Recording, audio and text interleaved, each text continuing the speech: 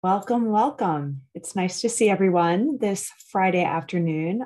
If I don't say it again, happy holidays. And if I don't see you, happy new year, happy healthy new year to everyone. So excited to be here today. This is going to be a great one. So I just want to introduce myself. My name is Jamie Seward. I'm Associate Director of Lifelong Learning Programs with the Office of Alumni Relations. I'm here with our special guest, Sam Besson, the Eleanor and Lester Levy Family Curator of Sheet Music and Popular Culture at the Sheridan Libraries at Johns Hopkins University. Now, before I turn the program over to Jim Williams, the president of the Friends of the Libraries, I'd like to thank today's program co-sponsors, the Sheridan Libraries and University Museums, the Friends of Johns Hopkins University Libraries, and the Arts, Entertainment, Media, and Entrepreneurship Affinity. I encourage you to ask questions during the program by typing them in the Zoom Q&A at the bottom of your screen. We will have time to answer your questions at the end of the program. Now, it is my pleasure to turn the program over to Mr. Jim Williams.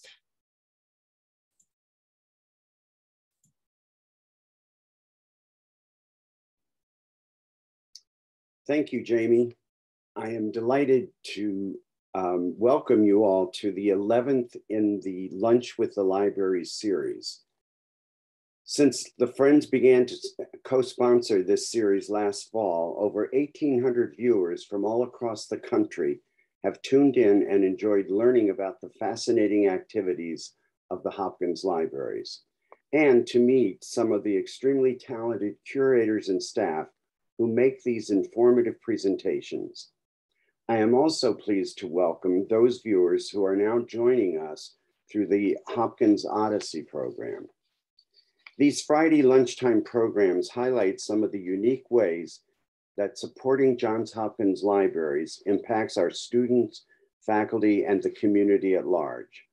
If you would like to consider help joining us in our mission, please become a member of the Friends of the Libraries by making a gift at library.jhu.edu. Now it is my pleasure to introduce today's speaker. Sam Besson is the Eleanor and Lester Levy Family Curator of Sheet Music and Popular Culture. Many of you may remember Sam from his excellent virtual lecture last February entitled Love at the Libraries, emphasizing the love for collecting. Since starting as the curator of the Lester Levy collection in January of 2020, Sam has adopted to the unprecedented limitations imposed by the pandemic to become a passionate ambassador for the collection. He has presented numerous online educational programs and exhibits, facilitated research, completed major upgrades to the collection website, and found new ways to promote the collections via social media and the library's blog. Prior to his work with the Levy Collection, Sam founded the In the Stack series at the George Peabody Library, where he brought new life to the university's special collections by pairing them with music, art, drama, and film. Sam has a bachelor's degree from the University of Denver and a master's in music from the Peabody Conservatory at Johns Hopkins University. Thank you for joining us today, Sam. We look forward to learning more about Tin Pan Alley. Thanks so much, Jim. Well, good morning, everyone. As Jim said, I'm Sam. I'm the curator of sheet music and popular culture here. My background is in music performance, particularly in French horn. I was a French horn player for many years. And today I thought I would share with you a recent project that I finished that uses data from our sheet music collections. I hedge when I say finished because I think this will be a project that will be in the works for quite a while. So I kind of consider the version that I'm showing to you today as kind of version one of hopefully many. But this project centers around Tin Pan Alley, which, as we'll see, is both a place in New York City, specifically 28th Street in Manhattan between, I think, 6th and Broadway. But it was also a movement and a migration in the entertainment industry, and just this period of hyper productivity in the sheet music industry in particular. So to give you just a little bit more context behind Tin Pan Alley, I thought I would bring us back to New York City in 1880, which is when the scope of this project starts. So musically, what's going on? The piano is really the center of home entertainment. So sheet music was really the lucrative industry. Radio, the phonograph, record players, cinema, these were not yet widely available. As far as live entertainment, blackface minstrelsy is still really in full swing here, although it's kind of giving way to vaudeville around the turn of the century. It's also important to remember that theaters at this time were still segregated, and they were actually separate booking agencies for white performers and for black performers. Now in 1880, when this project starts, the center of kind of music publishing activity was in Union Square in New York City, which was between 14th and 18th Streets downtown. And over the scope of this project, over the next 60 years, up until 1940, the industry just saw this huge boom of productivity, but also a migration up New York. And that's why I kind of started this project, was to help kind of visualize this, this period of productivity and this migration. As we'll see, the industry kind of disappeared around its peak just after the First World War, mostly because of the advent and the popularization of radio, cinema, record players, things that kind of replaced the piano in the home, but also things like the Great Depression, which affected the entire economy. Something I'll point out about this period too is that sheet music tended to be a quantity versus quality operation. These composers and these publishers were really just churning out music, trying to follow all of the latest trends, presidents, elections, celebrities, inventions, things like that. A lot of these publishers would either hire a composer and keep them on retainer just to like churn out songs all day, or they might just purchase a song from a composer. But either way, all of these publishers had these little armies of what they called song pluggers that would kind of invade the city.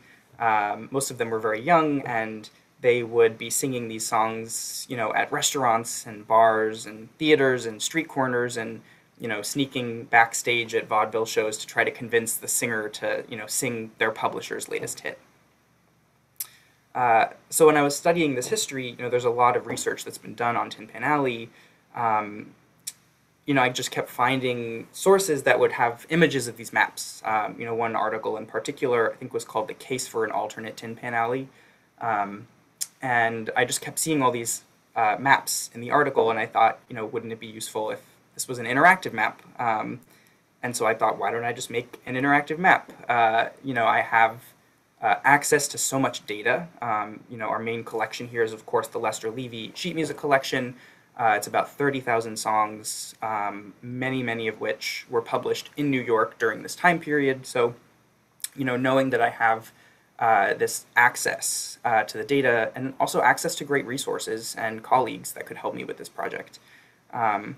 So the result, which I'll go ahead and share my screen here. Hopefully you can all see that. Please let me know if you can't. So the result is this interactive map here. This took about 8 months to build, and it's part of an online exhibit that I created that has a lot of background information on Tin Pan Alley. It's got all the sources that I used, detailed instructions on using the map, and also a call to customize and contribute to the map for yourself. So I know there's a lot going on here, so I'll sort of break all of this down so that you can kind of see what's going on. So first, I'll kind of take you through the process for building the map. I'll illustrate a couple of ways that this tool, as I like to think of it, can be used. And then I'll share just a couple of insights that this map showed me. So that's sort of the menu for today. So with the data, there were three types of data that I wanted to track with this map. The first, obviously, being sheet music publishers. The second being performing arts venues. And the third, transportation networks, subways in particular. So with the publishers, I of course used the Levy collection. It's 30,000 songs, like I mentioned. Believe it or not, we actually have an Excel spreadsheet of the entire collection with all of the data, so that was really fun and interesting to look through.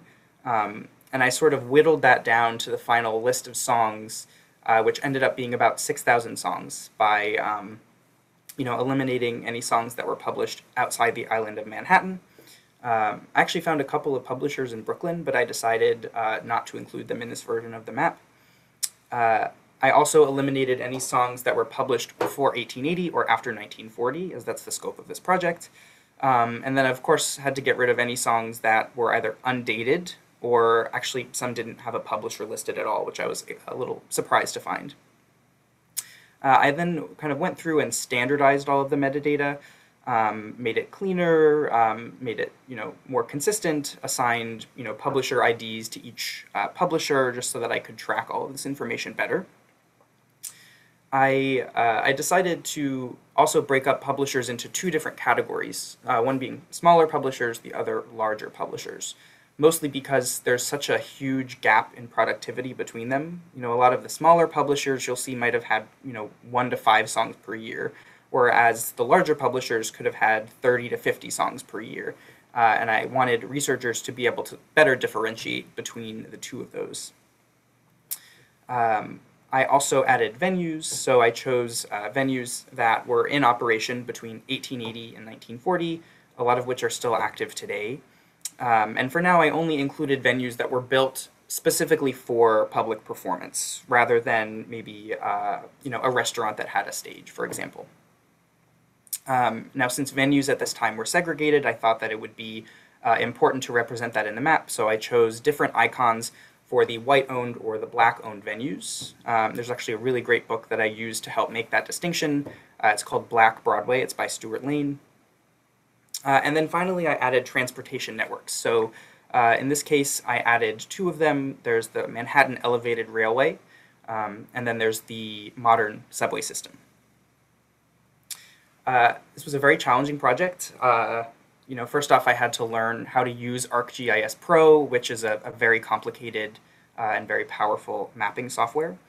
But I had a lot of help from our GIS team, which I'm very grateful for, especially Lena Denis. It was also very difficult to track down the addresses for a lot of these publishers, because a lot of them just didn't print the address on the sheet music. You might see, a copyright date and the name of the publisher, but no address. And since this project is about a migration, it was really important to know where each of these publishers were. So I did a lot of digging through newspapers, newspaper advertisements, city directories, trade magazines, things like that to try to find all of these addresses. So the result is this map that you see here that I'll kind of walk you through. I'll go ahead and remove all of the data here so that we can sort of build it back up piece by piece. So I'm going to start at our most basic. All of these little red icons you see here are the small publishers. Most of these published less than 15 songs per year, and again, this is just data from the Levy collection. You'll notice that most of them are kind of clustered along the street here. This is Broadway, but there's also quite a few outliers. We have people all the way out here. You can also click on any of these, and you'll see the name of the publisher, the year for this data point, number of songs published that year, and then the address. I'll also point out that the size of each icon is directly proportional to the number of songs they published that year, which took quite a while to figure out how to program that in ArcGIS, but I'm very glad I figured it out. So for example, you can see this larger one here. This was 19 songs published in 1927. So the next layer of data that I'll add are the larger publishers. You can see them there. I chose to use the same shape icon, but just a different color here. So you can see them in gray, and you can see if I zoom in, I mean, the scope of the output is just so much larger here. These might be putting out multiple Broadway shows or multiple film scores each year, for example. I'll also add the venues here. So let's take away our publishers. So these are the venues. I chose to represent them with these little pins. And then if I zoom out, you'll see in Harlem as well, with the purple color, I chose to represent the black-owned venues here. Just like the sheet music, you can see everything is kind of centered along Broadway here, but there's definitely quite a few outliers. Now I'll go ahead and add our transportation networks. So I did these in a couple of different steps. So first will be the Manhattan Elevated Railway, which you can see the 4 lines here represented in purple. And the stops are represented by these white dots. And again, you can click on any of these and it will tell you the cross street and the year that that stop opened. You can also click on the line and it will show you the entire line. Next major thing to come along would be the subway, which was opened in 1904, that I chose kind of this green line to represent, and the stations are represented by these black dots here. There were also a couple of, well, not a couple, many extensions that were done to the subway that kind of created our modern subway system that I created a separate layer for. And again, you can click on any of these and see when they opened. The last thing I decided to include was just for any New Yorkers who might want to see the modern subway in all of its color-coded glory. This is not done to time scale. This was actually a layer that I decided to embed from an existing ArcGIS project. Let's see here. So I'll go ahead and add all of our data back in. And I'll show you just a couple of the tools that I added here for people to use this data. So you saw me kind of interacting with the layer list here. This is where you can choose what data you'd like to see. I also added a couple of bookmarks. These are just locations that were important to the industry that kind of illustrate this migration. So this is just an overview of Manhattan. The main first location was Union Square. And this was kind of the hub of the sheet music industry around 1880. You can see a lot of publishers over here, and then this little cluster of venues along 14th Street. The next major place that everyone migrated to was Tin Pan Alley. So this is 28th Street, and you can see that pretty much every building here is occupied by a sheet music publisher. Apparently, the publishers would use the fire escapes to run around and communicate with each other. This was just a street that was full of music and all of this sort of friendly competition, it seems. And, you know, Tin Pan Alley, the name reportedly comes from, it's just a rumor of composer Monroe Rosenfeld walking down the street and just hearing this cacophony of sounds, you know, tinny upright pianos coming through every window, song pluggers on the street that are yelling out the latest hits, that he remarked that this street sounds like a Tin Pan Alley, and that's kind of how the place got its name. The next major location is, of course, Times Square, where the industry kind of really remains today. You can see there's so much happening here, and a lot of these venues are still in use today. Now, when you click on the venues, I also tried to include any previous venue names so that you can kind of track things down that way. You can also see the year that each one opened and closed. We also have a bookmark for Harlem here. You can see there wasn't a ton of publishing activity happening here, at least according to the Levy collection. You know, Harlem was much more venue-based. These venues were really the ones affiliated with the Harlem Renaissance. You know, you have the, I think it was the Savoy Ballroom, which I think is up here somewhere. Let's see if I can zoom in a little bit. Odeon Theater. But the Savoy Ballroom was, I think it housed something like 4,000 people for dancing, and there were bandstands at either side so that one band could be playing, and if they needed to take a break, another band could start on the other side of the room so that there wasn't a single second of dancing that stopped. So in addition to those bookmarks, these two tools here, I won't go too far into just for time's sake, but these allow you to filter and export data from the map. So for example, if you wanted to write an expression that filtered out all of the publishers except for Witmark Sons, that's something that you could do, and then you could easily export that data to a spreadsheet. But probably the most important thing here is this, which is the time slider, because the whole point of this project was to illustrate movement over time. So I turn that on. You can now see the years listed down here. We're looking at 1880 to 1881. And you can kind of use these to look at any, you know, section of time that you'd like, including just a single year. So now that I've kind of introduced the map, I'll just show you a couple of insights that I found from this map. The first is really just using this time slider. You can really see this migration happen from Union Square to Tin Pan Alley to Times Square. So if I go back to just in 1880, and I'll zoom in a little bit here, and I'll go ahead and click forward in time, and you'll be able to see that these publishers and venues will kind of start crawling north along Broadway.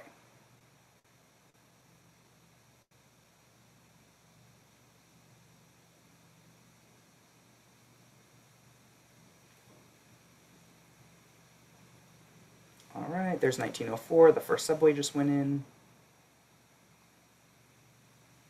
You can see more subways appearing.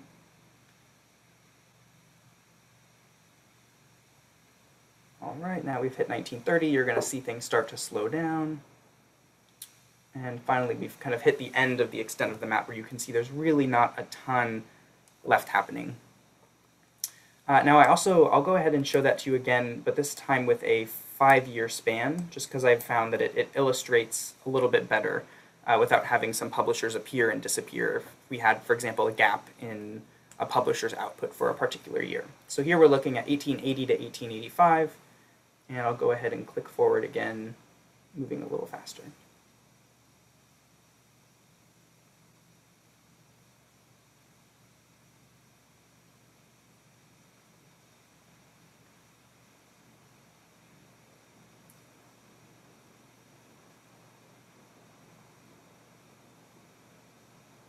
All right, so there's just a little example of how this map can already start visualizing this movement.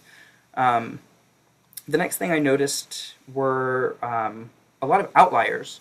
The article that I mentioned earlier, The Case for an Alternate Tin Pan Alley, the whole point of the article is that this movement was not so hyper-focused on 28th Street as you can see here, but that there was so much happening outside of this kind of Broadway section. So you can see we have a publisher way up here on 75th Street, Presto Publishing. There's Music Publishers Holding Association. We've also got outliers way down here. Who's this friend here? Frank P. Anderson in 1883. So there's really a lot that's happening outside of these main kind of centers of publishing activity. Unfortunately, we don't have memoirs from a lot of these publishers. We don't always, have in their words why they chose to move. We do, though, have the autobiography of Isidore Witmark from Witmark Publishing, which was really one of the largest publishers in the city. And I think they moved 9 or 10 times during the period of this map. And they list a reason for each time. Sometimes it's, a lease runs out, or trying to find a larger building. Scaling up definitely happened quite a bit. But also some of it was, trying to follow the trends. As more is moving uptown, they want to be a part of that. So there's just kind of this rush to continually follow each other, moving up north.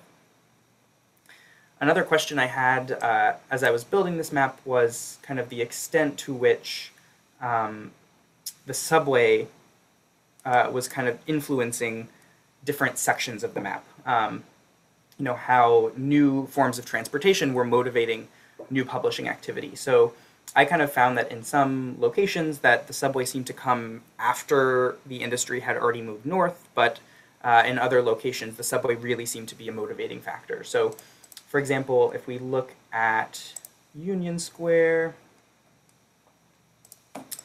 you'll see we have 2 subway stops here. But if I go ahead and turn on our time slider, we're looking at 1880 to 1881. As I move forward, you'll see a lot of publishing activity happen over here, and then you'll see it kind of die down. The subway will come in, but not much really happens after the subway comes in here.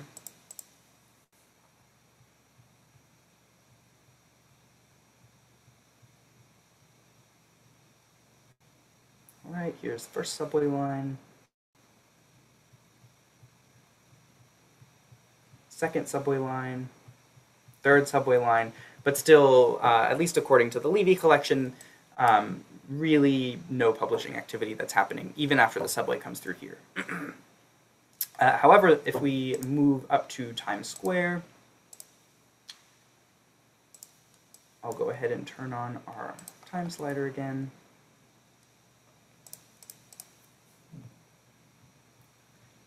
You'll see there's a couple of venues already there. More is definitely starting to happen. Subway goes in 1904. And you can see things are really starting to take off.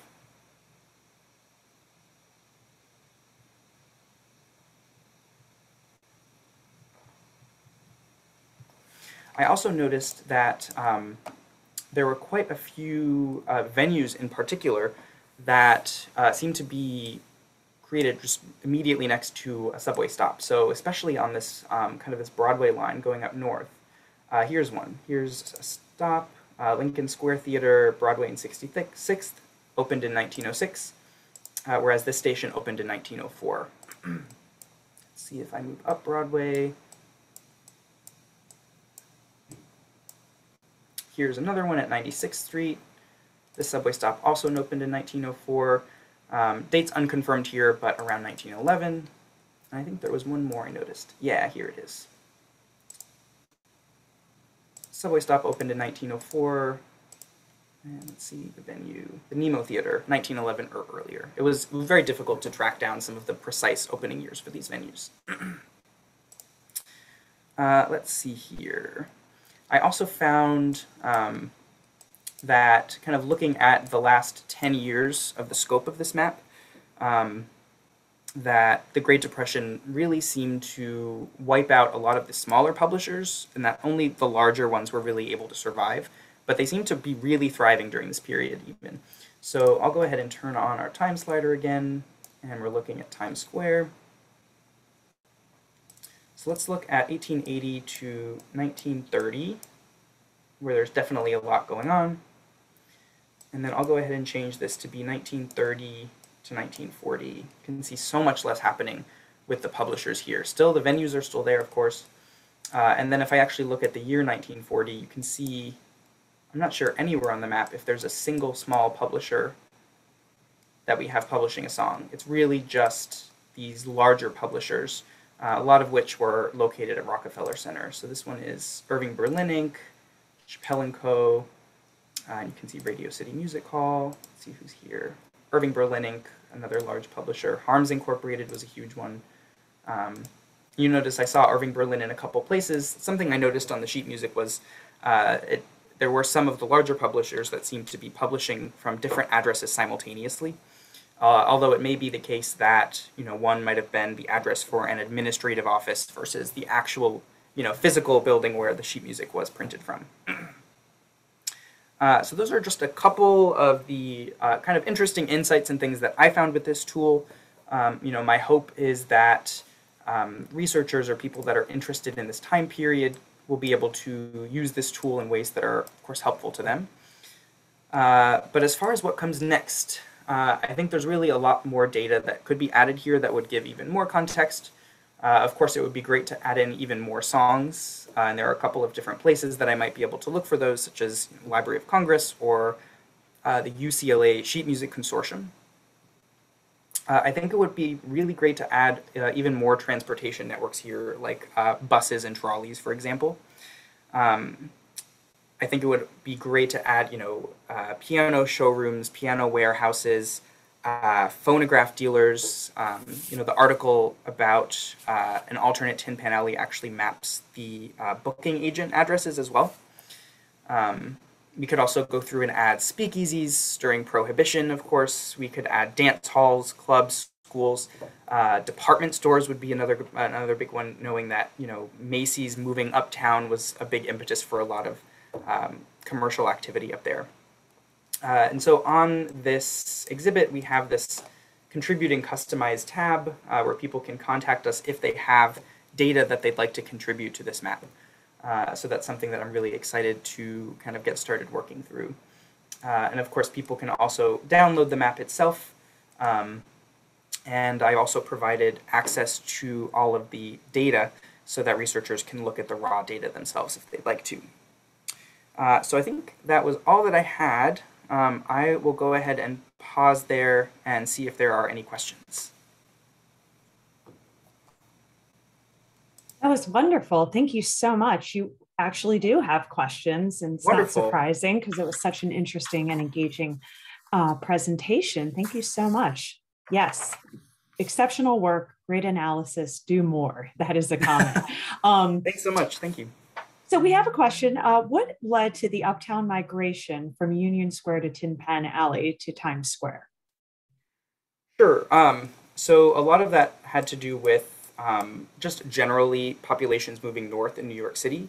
I know that before Times Square was named Times Square, it was Longacre Square. It was kind of a seedier part of town, and I think even Times Square remained a seedier part of town well into the 90s. But when the New York Times moved there in 1904, that's when it was renamed Times Square. It's also the same year that the subway opened. I was reading one source that talked about how real estate was very cheap on 28th Street when the publishers moved there. So it really seems like these publishers wanted to be where the action was happening. And so when they noticed that, populations tended to be going to more venues that were uptown, they wanted to be there so that, people could see sheet music in their windows. And so they could invite vaudeville stars in to sing some of their latest hits. Like I mentioned, too, something I would like to look more into is the effect that department stores had on this, because it seems like when Macy's moved up north, that it of course took up a whole city block, but it just opened up all of this commercial availability that was just kind of drawing people up north. Do you know why Macy's moved north? You may have mentioned it, or No, other companies? I don't remember off the top of my head. Okay. Can you tell merger activity, like if a larger publisher bought up a smaller publisher or bought up the songbook? That's a really interesting point. So something that actually was a little bit difficult with the data, especially some of the earlier data from like the 1880s, is that if one of the smaller publishers folded, they would actually sell their plates to another publisher who could then reuse those plates and print their music, sometimes without altering the copyright date.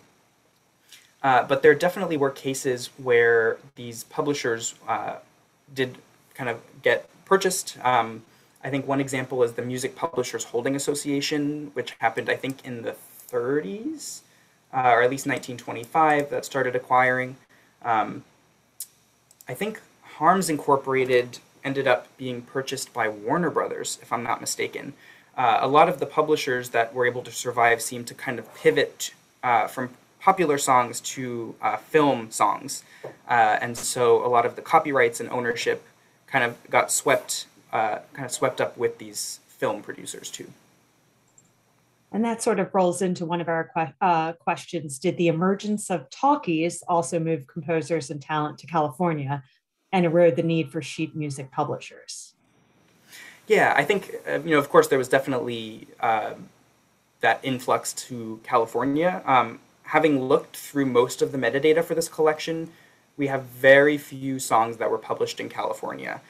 So it seems like by the time the industry moved out there, that sheet music was no longer, really as popular of a medium. Interesting. Can individual collectors contribute to this project? Yes, absolutely. If you have a collection and if you have the data, please feel free to reach out to me. I know I can drop my email in the chat, or I'm sure it'll be shared with you. We also have a contact form on the site. Something that I plan to do whenever we add data, especially song data, is I'll have to go through and make sure there are no duplicates, just to make sure that that we're not capturing those in the data. But absolutely, if you have a sheet music collection and want to contribute, please do get in touch. So there's a question: where will the map be available? But it looks like you have the URL. Yes. So this map is available. You can get to it by the Levy website. There's a tab, let's see, using the collection online exhibits is where you'll find this. But we can also share it out, I think, after the lecture via an email blast. That would be great. Yeah, if you just share it with me, I'll pass it on to everyone in attendance. And those who were unable to attend, we will get everything to you via email, and you'll also get a recording of the program. So I have another question, which is great. Obviously, we know this is very engaging when we have a lot of questions. Is there an ethnic overlay? Was there a strong correlation between publishers and producers of the music? Sorry, you were coming in and out there. Could you say that question one more time? Sure. Is there an ethnic overlay? That was one question. And then, was there a strong correlation between publishers and producers of the music? So I'm not quite sure what you mean by ethnic overlay. I can say that there were very few Black publishers of sheet music. One of them was W.C. Handy, of course, the father of the blues, and he worked with Harry Pace. If you listen to Radio Lab, they actually have a really great podcast about Harry Pace called The Vanishing of Harry Pace, and how he kind of left the sheet music industry and founded the first, I think it was the first label to utilize all Black talent, called Black Swan Records. But most of these publishers were white, if that's what the question is. And then the second question was, is there a correlation between the publishers and the producers? Is that the question, Jamie? Yes, that's the question. So I'm not quite sure what you mean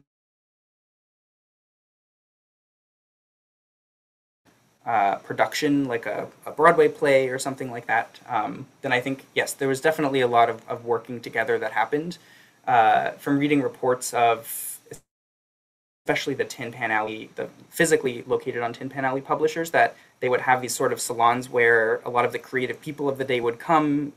Irving Berlin might be there, and a vaudeville star would come in and sing for him or sing for them.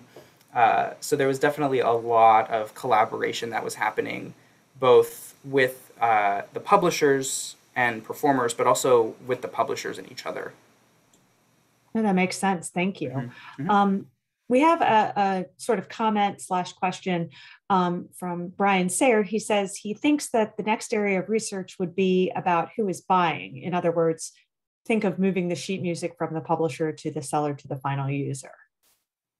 Yeah, I think that's definitely definitely a good way to go about it. Something I've kind of thought about as well, which I'm not quite sure if I could find, would just be records from these publishers that illustrate their actual output each year, rather than just going at it from, how many songs do we have from Harms Inc. that ended up in collections. I did some research into finding that information, but it's been very difficult to come by. I actually reached out to Warner Brothers about Harms Incorporated, and I unfortunately have not heard back from them. Well, hopefully you will soon. Yeah.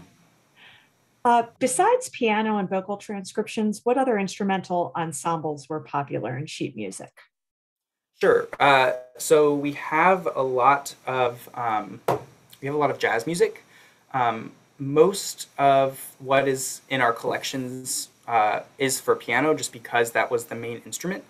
A lot of earlier music, you'll see what are called obligatos for flute, just little extra parts that a flutist could play along with. Something you'll also find quite a bit in our sheet music, just to kind of broaden the accessibility, would be kind of, if you've seen like chart markings for string instruments. So you'll find kind of above each measure, you'll find a little symbol for ukulele that shows where to place your fingers to play ukulele along with the song. Or in some cases, you'll find just names of the chords along each measure. So these 4 measures, it'll say an A for A major, and then you'll see F7 for an F dominant 7th chord. These publishers really wanted as many people as possible to be able to play their music, of course. So especially from like 1900 to 1940 and onwards, you'll see a lot of symbols for string instruments like ukulele and guitar. Great. And we have a super helpful comment from an amazing and very engaged alum, David Yaffe. He said Warner Brothers is now 2 companies, and he suggests reaching out to Warner Music, which is separate from the movie TV production company. Thank you, David. Thank you. That's a very good call. I love all the help. This is great. There's another comment that actually came in through the chat. Did the actual printing of sheet music occur at the publishing house, or were publishing houses sort of administrative only with outsourcing of printing and distribution elsewhere? Sure. I think it varied based on the size of the publisher from what I've seen. So um, some of these, like I think if I look way up here, you'll see this publisher was a music and musical instrument store that also happened to produce some sheet music on the side, versus a company like Harms Incorporated that was operating at a Rockefeller Center. They would have an administrative headquarters, and then a separate space that was dedicated to the actual printing and publishing of the sheet music. This is all so fascinating and I mean, just amazing work, really unbelievable what you've Thank you. done. Does anyone have any more questions? I know we are at the lunch hour. Oh, was the music that accompanied early silent movies published as sheet music? Hmm. Hmm. Uh, Not to my knowledge. I know that a lot of the early music played for movies was actually improvised. So in many cases, they might just be kind of looking up and playing along with the mood that they saw. But I haven't seen, just off the top of my head, I haven't seen any music that was advertised as being used for silent films. But I think I wouldn't be surprised if I searched for a couple of silent film titles. I think I would probably find some sheet music that came from those. Yeah. So for you personally, what's been the most surprising Hmm. thing that you've experienced through this? That is a great question. The biggest surprise has just been the genre in general. My background is in classical performance, so a lot of my training has been, the Beethoven and the Brahms and the Mozart, and kind of in interpreting those things. So it's been really fun for me to kind of pivot to the popular music world, where there's just so much of our country's cultural history. Like this map, it can't show it, but like the Great American Songbook is represented on this map. So it's just been so much fun to get to know this music, listen to so much of it. I'm spending all of my free time watching movies from the 30s and 40s and 50s, and I think that's been both the biggest challenge, but also what's been the most fun about this project. That's great. I mean, that's awesome. Would like if you had a wish list, Hmm. what's on your wish list to help you with your research and what you're doing? Ooh, that's a good question. The biggest thing on my list would be the end of the COVID-19 pandemic, I would think. This project was, partly a result of that, in that, I didn't have access to physical spaces. A big passion of mine, as kind of Jim mentioned, is I run in the stacks. I'm really passionate about public programming and performance, and bringing music to new spaces. So without having access to those spaces, it's been kind of finding ways to use the data in the collection, and do it all digitally. But something I'm really really looking forward to is being able to present live music again, and just work with the collection in that way. And are you still performing? Like, do you still play? No, not playing very much. Although I did recently join the Hopkins Symphony Orchestra, which I think will be rehearsing in January. They've been doing only strings for now, just for COVID safety reasons, but I'm very much hoping that I'll be able to start playing with them soon. Well, thank you for joining them. That's amazing. Hmm. Jed Galen is amazing and Yeah, in yeah, he's very really good fantastic. hands. We do have another question. Were any Mhm. of the publishing facilities purpose built or were they converted from other company uses?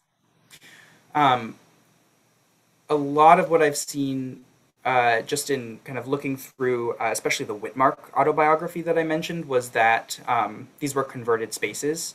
I haven't seen any reference to a building that was specifically built for publishing.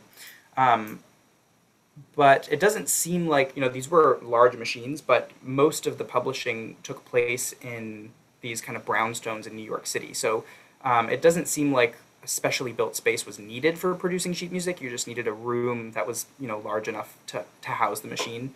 Um, Something I found kind of interesting is there's actually a New York City historic designation for 28th Street. And I think if you go there, which I haven't been able to go because of COVID, but there's a plaque somewhere that says, you are standing where the Great American Songbook was written.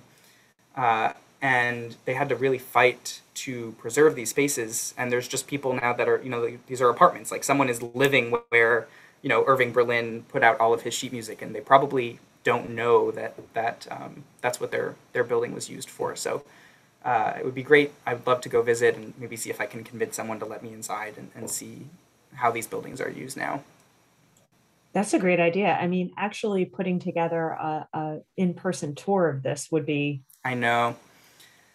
Yeah, and going back to your earlier question, something that kind of popped into my head, if I had like unlimited resources and money and data, would be to kind of create this kind of like virtual reality Tin Pan Alley.